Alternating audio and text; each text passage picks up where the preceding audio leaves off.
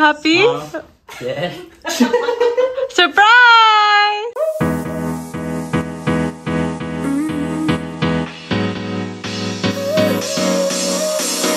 Work is almost over, summer's getting closer. Hi mga Zoo! So yun, may ilaw tayo. Today is Thursday, October 5. So today yung aming schedule sa renewal of passport ni King. So ito, dala-dala ko na yung mga papeles. Guys, ang kinailangan lang namin gawin, nagpa-schedule kami ng appointment kasi meron sila ditong outreach program sa Adelaide. Usually kasi sa ibang state ginagawa to, sa Canberra ata or sa Melbourne. So maswerte kami, nakakuha kami ng slot. October 5 to 7 lang yung schedule nila dito. So ang aming requirements para sa minor, kasi si King ay only 14 years old, passport, photocopy of passport niya, photocopy of passport ko, and then PSA original, PSA photocopy, school ID, visa, and the application form. Tapos $108 yung bayad na dala namin. So ayan guys, nandito na ako. We have to be there 15 minutes before. So saktong-sakto lang kami. The whole family is with me anyway. So ito na, maglalakad na kami pababa. Nakapag-park na kami ng kotse.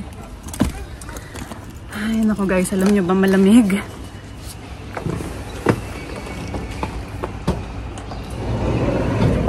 Lamig. Wala akong jacket. Malamig today. So nakapag-park kami sa tapat lang mismo ng building ng consulate. So ito na. Hi! Hi! Yumi! Come on, okay.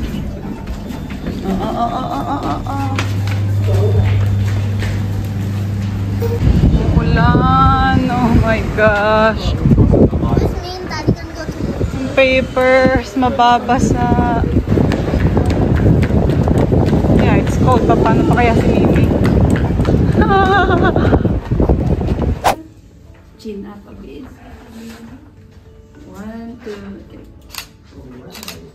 3. Yay! Guys, tapos na.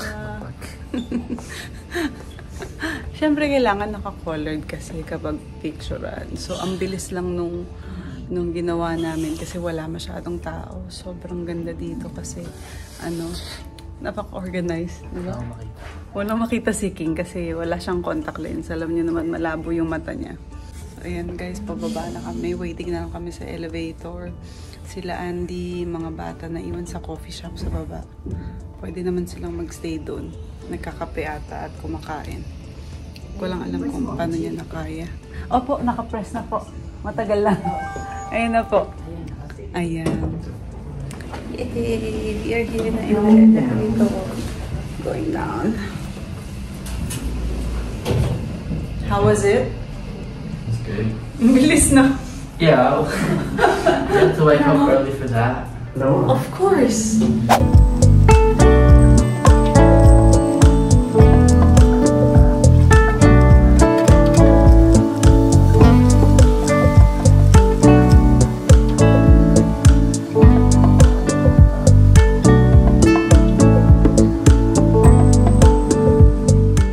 So hi guys, natapos na yung aming passport renewal para kay King. So for now naman, nagpaalam kami mag-gym sa mga bata. Nandun na si Jaja sa bahay. Pero sinundo namin yung mami ni Andy kasi isusurprise namin si King ng kanyang PS5. So ayan, sasamahan kami ng mami ni Andy. It's finally happy after how long? Ilang araw niya na ako. No, we did last week pa. No, remember we did a vlog like way back. Birthday niya yun. Tapos ayaw niya. Oo, kasi mahal. Ngayon kasi guys, nag-sale. It's much cheaper now. Oo, $400 cheaper siya. So yung mami kasi ni Andy, may mga discount siya. Especially pag senior ata. So isasama namin siya. So sinundo namin siya ngayon sa kanyang bahay. Ito na, pasakay ng mami niya. Looking pretty dark, pretty gloomy. Just heading here to Harvey Norman.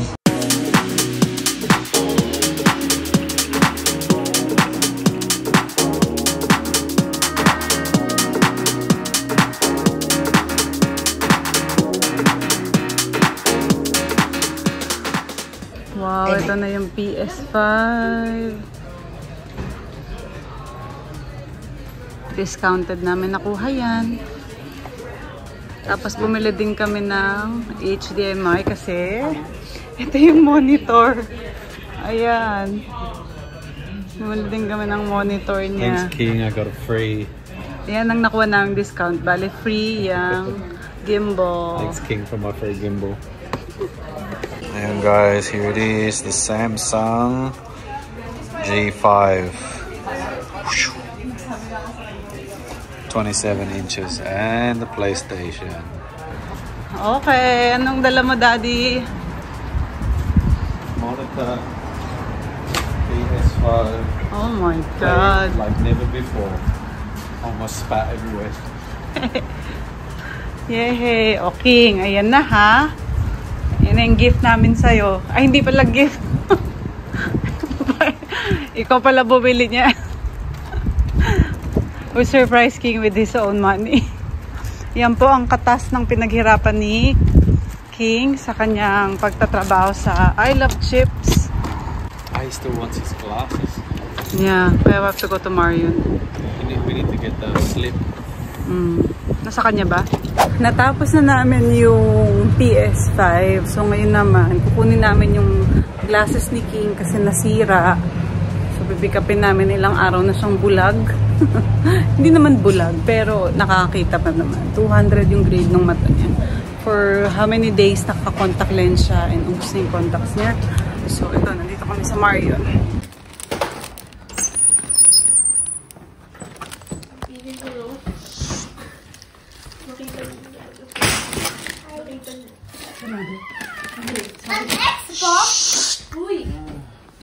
Jaja. Wow. Thank you. Happy Thank you sa birthday. PS5.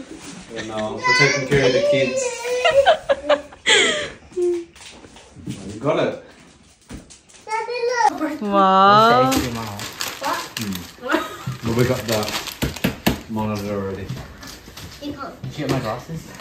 No, it's not available. Wala pa. Nagpunta kami dun, hindi pa ready. I can't even get it yet. Yeah, Can't exactly. see. Can't see. Jaja's gonna play. Hindi yan sa'yo, Mimi. Oh. Oh, it's really heavy. Mommy, see Yeah, this they're on actually really Minecraft heavy. on that? Thank you. Right. Bye. Yeah, take a picture. You won't see me for 2 weeks. Good luck. Hindi ko napindot yung reaction niya. King, come here. Are you happy? See you next year. We didn't get his reaction. Yeah, I offed it. She clicked the wrong thing. Mom, the first one's at UB Games. Yeah, and we got it for the cheap price anyway.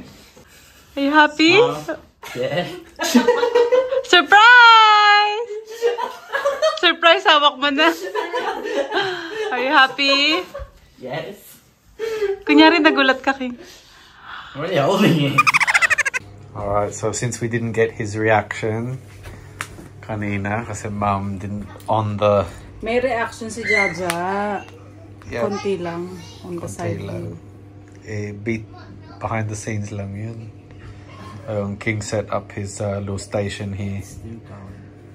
You should put like the lights on and stuff. That'll look wicked. Put all your lights on with your mask light, with the LED lights. That's a gaming Para with all your receipts and your links, deodorant in the background. So someone's pretty excited here. And guys, he bought this for himself, by the way. All his hard work. Yeah, baby. Tough lights. Yeah. Yeah, wait. Put it on the, like the, I reckon the coloured one looks cool. Ooh, that's pretty cool. I mean, am I allowed to say that? What about the mask at the top? Does that go on? That's yellow. Yeah, I know. Oh. Yeah. What a setup. Nice, what a life. And That's so, working hard. from him working hard, at least he has some downtime in his room for 10 minutes per day. Okay, I have to cry in the couch. Oh, look at that. So sexy. How wicked does this look, guys? I don't understand you're talking to me. Yes. I can't hear you. It's yummy. You know, This is gonna be all day, all night, not sleeping. Hi guys! Nandito kami ulit sa kotse.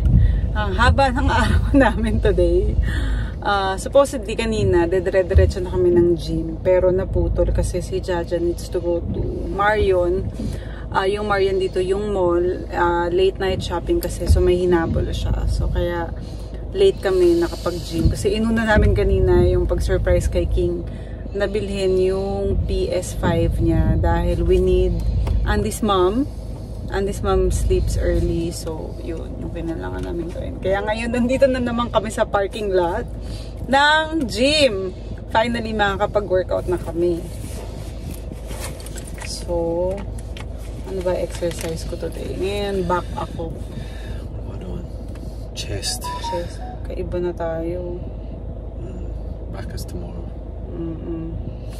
So, A ayan. bit sleepy though, because Maaga kami nagising in the past 3 days because of the errands that we did. we were a little bit later today, I think. Yeah. Akala ko lang kasi 1 o'clock. So at least nakapag-sleep in tayo. Pero kasi afternoon din ako natulog nung nag-alarm ako. What time did you wake up? 10:30. I woke up by 11:30, I think. Something like that. Kept setting my alarm for snooze every 2 seconds. Yeah. I just couldn't get up, but I ran. I ran this morning, guys. I didn't shoot it, but I actually ran around the area. I did 5 minutes of walking, or 7 minutes, and then 4 minutes or 5 minutes of running, and then the rest walking. But yeah, did a walk. It was really, really good. I needed that, so at least now when we do like a little bit of walking, I've already done 2. So we're trying to speed it up. Because so far we're not seeing the results that we thought we would. So we're trying to step it up. Ganon tayo naging comfortable yung body natin. Well, oh, there you go. That sounds better. Okay. But I think it's more to do with because you know, we only have 1 hour, so we're sort of squeezing in the workout because, of course, we don't want Jaja to stay with the kids like the whole night. So we're trying our best to squeeze everything in that 1 hour. So yeah, I'd prefer to gym like an hour and a half, to be honest, but it's not the case. Yeah, we should do our cardio different, no? Yeah, we got to try and like fit in cardio, like example, while Mimi's sleeping, one of us can go run and then we swap. So yung gym talaga mostly for lifting dapat. Yeah. But we'll get there. We still got plenty of time, but we would just enjoy if the results were a little bit faster. But we are eating better. Excited si Andy. So Yeah, we're eating better. 1, I got a bit stronger. And I started to notice that my arms are taking shape. Yeah, me too. My shoulders. And then, you know, we're eating better. We ate salmon earlier. Not sure if we got any footage of it because Mimi was angry that we didn't turn off, that we turned off her TikTok. But yeah, we're eating better, we're feeling stronger. I'm feeling a lot more energetic as well, which is good. So now we just got to see it in the body, in the physical form. That's the last thing. Yeah. All right, let's go before we fall asleep. Dami pa natin sinasabi. Yan guys, alam nyo, masayang-masaya yung anak ko kasi nakuha niya na yung gusto niya. And ang dami niyang planong bilhin games. Oh my God. So talagang motivated siya to work. Pero for us naman ni Andy, okay lang yun kasi gusto naman namin siyang bigyan ng prize. Siyempre, kasi nag-work na siya. Bihira sa ating mga 14 years old ang nasa ganyang posisyon. At least, magkakaroon siya talaga ng magandang motivation to earn. And mas malalaman niya actually ang value ng mga pinaghihirapan niya. So, matagal niya nang gusto yan. Kung napanood niyo po yung vlog namin nung birthday niya, winish niya yan. Pero namamahalan kasi siya. Kasi may money din siya nun. Ayaw niyang bilhin kasi namamahalan talaga siya. So, I think this is the better time and perfect timing dahil meron siyang work. So, ayan, para syempre sa happiness ng aming si King, binigay namin yan para sa kanya. Pinayagan na namin siya finally. And dito kasi guys, school break, holiday sila for 2 weeks, wala silang pasok. So, mas mai-enjoy niyang maglaro. So, ayan, i-congratulate po natin ang aking anak, King. Congratulations! Nandiyan na ang iyong PS5. Yun lang po. Wow, bakal-bakal pa. Yun lang po at maraming salamat sa lahat po ng nanood ng aming vlog for today. Kung gusto niyo pa pong isupport ang aming channel, nandyan lang po sa link below kung paano. Again, maraming salamat po sa panonood.